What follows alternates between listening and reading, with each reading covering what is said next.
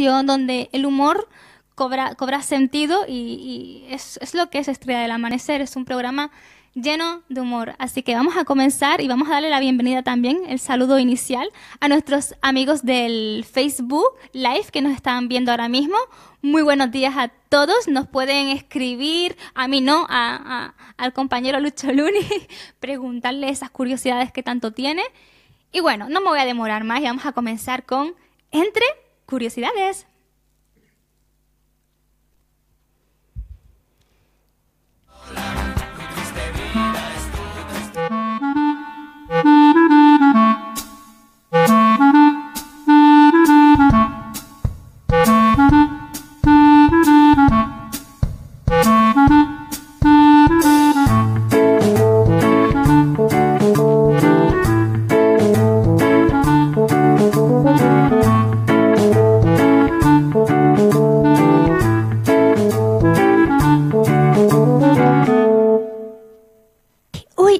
Que acaba de empezar esa sección que es tan polifacética. Una sección donde las curiosidades se transforman en curiosidades.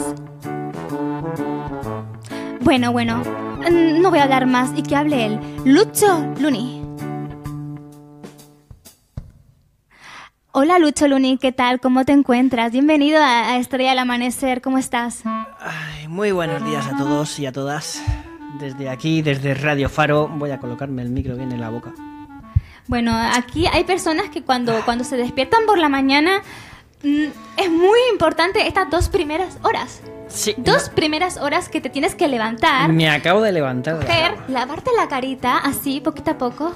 Y, ¡hola! Buenos días, cariño, ¿cómo te encuentras? Me miro al espejo y puedo corroborar que no tengo ninguna legaña de momento. Bueno, vamos a empezar con 2 noticias muy rápidas. Perfecto. Muy rápidas. Recuerden lo de contrastar las noticias, ¿vale? Voy a decir 2. Y luego, pues, intentar averiguar a ver si son buenas o malas. Yo digo que están contrastadas, ¿vale? Ahora ya le toca al público elegir si son de verdad, son de mentira. Miradlo por ahí, ¿vale? No he tenido tiempo de preparármelo más. Bueno. Los tiempos son secundarios en muchas ocasiones, Lucho Lunni. Empezamos con la ronda de noticias rápida. ¡Ronda de noticias! Bueno, esta noticia es muy interesante y dice así. Detenidos 2 monaguillos gallegos por meter marihuana en un botafumeiro. ¿Cómo? Sí, según dicen aquí, varios asistentes declararon que en esta ocasión el santo recinto se llenó de un olor extraño. Decía que no olía como otras veces, entre comillas. Era un olor familiar, pero no conseguía relacionarlo con nada. ¿Será que cambiaron de ambientador, digo yo, no? Pero en la habitación de mi hijo alguna vez huele así. Ay. Y en algún otro sitio también. Claro, o sea, me estás diciendo que... Lo que ha pasado aquí es que, claro, los monaguillos, pues debe ser que se le acabaron lo que viene siendo el incienso. Bueno, pero el ¿no? incienso... Y le digo, mira, que Richard tiene ahí una... Yo pienso que... A ver. Es tanto el nivel de estrés que tienen que necesitan, bueno, se sobreentiende. A lo mejor mira, tengo una bolsa ahí de marihuana, vamos a echársela y total, no notarán la diferencia. ¿Será que esa sustancia ha sido bendecida? Seguro, vamos, han visto a Dios, pero vamos, en 0, Hombre, todo puede pasar en la viña del Señor. Bueno, obviamente sigue la noticia, ¿no? Diciendo que, bueno, que evidentemente los monaguillos dijeron que era una broma y tal, que fue una broma que se nos ocurrió. Pumba. Y fueron, obviamente, detenidos, pero sin más. Todavía. Ya no pueden ser más. Bueno, afortunadamente, están detenidos, pero pueden seguir obrando su... pueden... No creo que les vuelva a dejar entrar. No, pero me refiero que, claro, son monaguillos, los monaguillos también pueden confesar a la gente y al estar en una cárcel están encerrados en No, ya están sueltos. Están sueltos como los... Están sueltos, ¿vale? Sí. Han sido ya en libertad, han salido ya en libertad, han pagado creo que una fianza, una multa, y lo único que ya les ha prohibido ser monaguillos. Pues gran noticia, o sea... Vale, pero... Pero, en fin, marihuana en un botafumeiro, ¿quién lo hubiera pensado? Bueno, yo sí lo había pensado, pero... Es una gran noticia, pero creo que dijiste que tenías otra noticia mejor que esta. Sí, tengo una muchísimo mejor, vamos, 100 veces mejor. Vale, y volvemos a lo mismo. Yo creo que es verdad, porque puede pasar... Esto te puede pasar a ti, ¿vale? Y voy directo. Le roban sus bragas del tendedero y las reconoce en Wallapop. ¿Wallapop? Para que no sepan lo que es Wallapop es una aplicación, ¿no? En donde tú pues vendes lo que supuestamente es tuyo, ¿no? No vas a vender algo robado, que también seguramente lo hagan. Pero es una aplicación donde, por ejemplo, pues yo qué sé, no voy a utilizar esto, pues hago unas fotos, lo subo a la aplicación y lo vendo por el precio que yo considere. Y si me lo compran, pues muy bien. Entonces, pues bueno, la noticia es que alguien, a una mujer, pues le robaron sus bragas.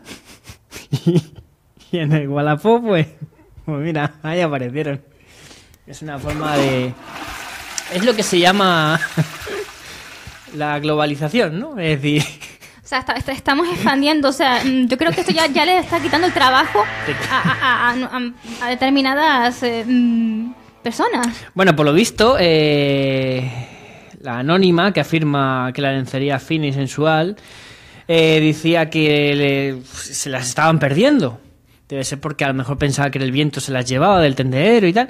El caso es que esta mujer pues puso una cámara espía y pilló con las manos en la masa, entre comillas pone a la vieja, me encanta el que ha redactado esto. Sí, a la vieja, una señora mayor que vivía en el primero A, a la que con la ayuda de su nieto vendía esta lencería en internet. A sus 73 años se ha visto en un juzgado declarando por robar bragas. ¿Vale? Así dice... en toda la boca. Sí, así dice la noticia, ¿vale? Entonces, bueno, estas son dos noticias. Contrastadas o no, pues, en internet están. O sea... Atención, si nos estáis viendo a través de Facebook Live, comentarios en directo, por favor, para corroborar esto. Porque esto es increíble, sí, estas dos noticias que nos ha dado. Me están llegando WhatsApp diciendo de que la primera es verdadera, la segunda de las bragas es falsa. Yo no lo sé, ¿vale? Porque mi trabajo es dar noticias, ¿vale? No sabes si son verdaderas o falsas. A mí eso me da igual. Eso ya es cosa del oyente, ¿no? Yo ahí me despreocupo. Bueno, agradezco estas dos noticias que nos acabas de dar, pero yo tengo hoy dos preguntas que darte. Y vamos con la ronda esta de preguntas no preparadas. Es lo que hay, o sea... Porque no hay nada preparado. Es que ¿sabes qué pasa? No, que no hay nada. No, nada nuestros queridos oyentes, Lucho Lunni está ahora mismo buscando los papeles sobre la mesa porque, claro, él dice que no se prepara nada. Y es que lo puedo corroborar, porque él no se corrobora nada. Ni siquiera si tiene los calzoncillos al revés o al derecho. Es algo... No llevo. Contundentemente... ¿Cómo se dice, Lucho Lunni? Contundentemente... Efectivamente. Oh, yeah. Efectivamente. A ver, yo tengo una duda. ¿No te ha pasado a ti esas situaciones que estás caminando por la calle y de pronto te ves a ese conocido, a esa persona que no tienes ni ganas de saludarle ni decirle hola? ¿No? ¿Por qué muchas veces nos escondemos de esas personas? ¿Qué hacemos para que no nos vea, para que nuestras miradas no se junten? No, bueno, eso... Vale. Eso tiene muchas interpretaciones. Yo lo que interpreto ahí es que, vamos a ver, si es por la mañana, o sea, un día como hoy, ¿vale? Madrugando a las horas que me he levantado, a las 6:30 de la mañana, ¿vale? Que debería estar prohibido por ley levantarse a esas horas, pero bueno, eso es otro tema. Por la mañana, ¿vale? No me apetece ni hablar, o sea, es que no me apetece ni respirar. Pido un primer plano, por favor, de Lucho Lunni ahora mismo, porque tiene una cara de no me hagas eso de mí. No me apetece ni respirar, entonces mucho menos saludar a nadie, salvo a ti por la webcam. Hola, ¿qué tal? Vale, entonces yo no agacho la cabeza, simplemente hago así y le digo ¡ey! Vale. Y ya está, y no lo doy pie y sigo andando, o sea... Pero tú te puedes creer que las personas cuando muchas veces cuando vemos a alguien de lejos, lo que hacemos es o una de dos, o nos metemos en una tienda, o nos hacemos el plan simulado. Yo no hago eso, yo digo, ¡ey! Si se me para a decirme algo, le digo, no tengo prisa, ya mañana. Y ya está. ¿Y qué me dices de los típicos cuando ya no te queda más remedio y te encuentras con la persona delante de tu cara? Enfócame cámara, por favor, porque quiero que se me vea. O sea, vas caminando por la calle y te lo ves aquí. madre mía, que no le puedo decir que tengo prisa. Hola, ¿qué tal? ¿Por ¿Cómo qué no? estás? Bien, ¿y tú? Ah, muy bien. Y en verdad, ese muy bien es... Venga, mi vida es un auténtico desastre, pero a ti no te lo pienso decir, ¿sabes? Bonita de cara. ¿Por qué pasa eso? Vale, porque tú te has fijado de que... esto es otro debate, ¿no? Porque cuando tú estás hablando con una persona, y yo esto lo he notado, es decir, cuando la gente... Tú cuando le dices a la gente realmente lo que te pasa, Pero si en realidad... les da igual. Sí, pero saben que O sea, le estás mintiendo. Cuando dices No. Ay, qué Tú falsa fíjate. bonita. Llega un momento en que dices, ay, ¿y qué tal? ¿Cómo estás? Ah, pues mira, bien, o sea, mira, ahora no estoy tan bien, estoy un poquito resfriado, porque tal, y ahora encima se me ha roto el móvil, ahora no sé qué, no sé cuánto, y pues estoy muy agobiado. No me hablen de móviles, y entonces porque a mí se me ha roto mi móvil. Entonces van y te contestan, pues entonces bien, ¿no? Pues sí, o sea, que a la gente no le interesa nada tu vida. O sea, te lo preguntan por cortesía. Sin más, a la pregunta, oye, ¿cómo estás? Yo bien, ¿y tú? También. Y sigues para adelante. Y ya está, y se acabó. ¿Y qué me dices de la típica persona que te ve y te empieza a hacer una entrevista que ni tu madre te la hace? Claro. Sí. ¿No te ha pasado, Lucho Lunni? Te encuentras en la calle comiendo, o yo qué sé, vete tú a saber, y te encuentras a tu amiga Vanessa, que hace un año que no la ves. Ay, que de tu vida, mi niño, y que ya te has casado. Ay, todavía no, mi niño. Esas preguntas que son a veces impertinentes. Yo empiezo a toser y digo, mira, que he venido de África y creo que he pillado algo. Y se van. O sea, ya te ponen malas caras y se van. O sea, la técnica de la enfermedad nunca falla. Aunque es un poco jodido, ¿no? Pero... Yo solo espero que cuando me encuentres a mí en la calle Lucho Lunni o a nuestros queridísimos espectadores y oyentes, por favor no te pongas a toser, porque entonces van a pensar que estás pasando de ello. Claro, yo vengo de Madrid, entonces en el metro pues a veces se junta mucha gente, ¿no? Entonces pues cuando íbamos al instituto y tal y queríamos abrir hueco, pues siempre alguno tosía de forma así muy tuberculosa, entonces la gente, además, toser con asco, o sea, con esto es que con asco, ¿vale? Estas tos que es asquerosa escucharla, pues tú empiezas a toser así, claro, la gente te mira y te va abriendo hueco, y entonces ya dejas de toser y respiras y ya sabes que a tu alrededor no hay nada. Eso es como, ¿no? Como lo que hemos comentado antes, estamos en un recinto así y tal, pues yo lo que haría era eso. Qué pasada, no me lo puedo creer. Toser como si no hubiera un mañana y ya está. Es que tenemos la costumbre de toser, de escondernos, de fingir todo el rato para que no nos pregunten sobre nuestra vida, porque nuestra vida no estamos orgullosas de nuestra vida. ¿Cómo que no? Yo sí. Pues no, pues cuando te encuentres con esa persona que no te quieres encontrar en la calle, tú pones tu carita así, haces así.